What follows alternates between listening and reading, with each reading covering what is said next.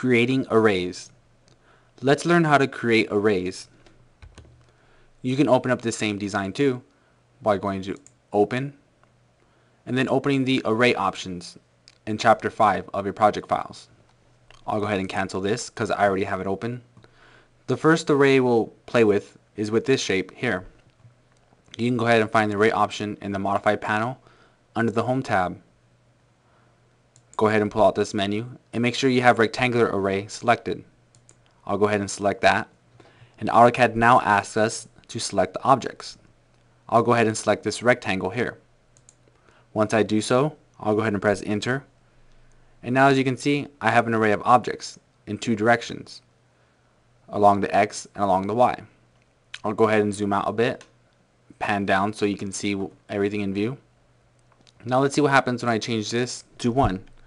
I'll go ahead and put 1 in Tab, and now you can see I've changed the number of rows within my array. Well, I want to stretch this out a bit. I have these columns here and these grips to use, as well as this one here.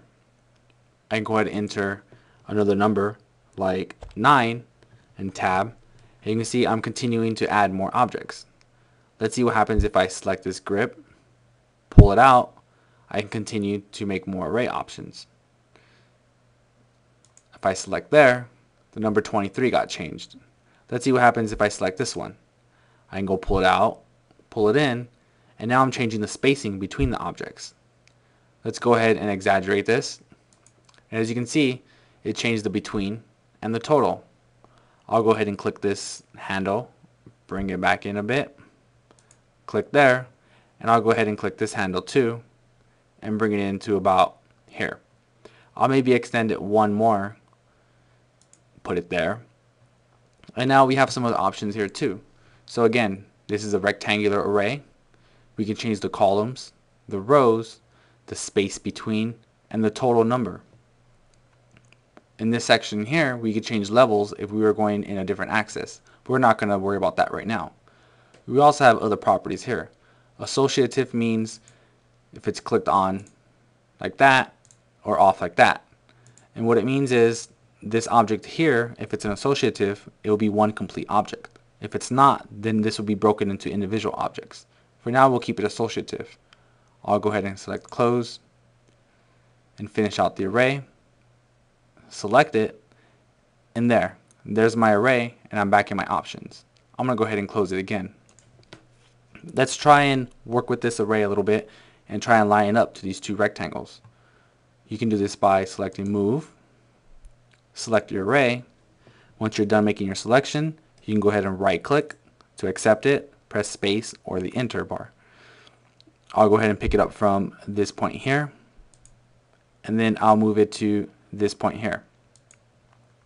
And there you go. Now what I want to do is actually center it between these two rectangles. Now how do I do that? I can go ahead and pan over just a little bit, zoom in, and now I'm going to go ahead and move it again. I'll specify the object, and then I'll go ahead and press enter to accept those objects. I'll pick a base point here, and then now I need to specify another point to actually move it to. I'll go ahead and right click, and that's not exactly what I want to do. So I'll go ahead and zoom out, and you can see my object came over here. I can simply go ahead and undo that, and undo again, and there's my object. So let's try moving it one more time. Activate Move, select the object, press enter, specify the base point, which is this perpendicular intersection, and now I want to move it between these points. Now what I was looking for was a menu. You can find this by shift right clicking, and the menu that I want is mid between 2 points, or the menu option. I'll go ahead and select that. Now the first point that I want is this point. The second point is this point over here. And there you go. If I zoom out, pan over a little bit, I've centered this array right between these two lines. I can still go ahead and select the array, make more adjustments by stretching it this way or that. I can go ahead and adjust the spacing by selecting this handle here. Go ahead and press enter to accept, escape to deselect that object, and I can go ahead and recenter and adjust it as needed. Okay, that was the array tool and rectangular. Let's look at polar array. But before we do that, I'll select it, pan over to the right, and here's our next object. I'll zoom in just a little bit, put it in the center, and now let's see what we can do. I've already activated the polar array command, as you can see here in the command line, so all I need to do is select the objects. I'll go ahead and select this object here, and once I'm done, I'll press enter, and now I need to specify the center point of an array, or base point and axis of rotation. What I want to do is simply specify the center point, and I need the center point of this circle here. So I'll click there, and as you can see, I've made a polar array. And we get the same type of options that we had in the rectangular way. We can make this associative, as well as adjusting the base point. We could change the direction. All you can see with this so far is that my handle changes here. I can drag this around back and forth to adjust the spacing like I did before. I can increase the number of items. I can make this 10, for example. Press tab, it increases it more. I can increase the number of rows. Let me zoom out a bit before I do that.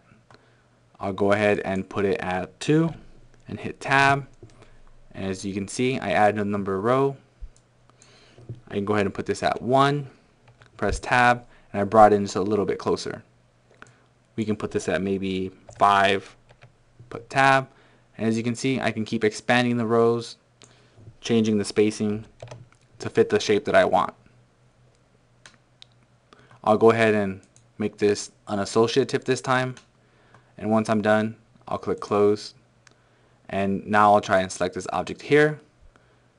And as you can see, as I continue to select objects, each one is an individual object, separate from all the rest.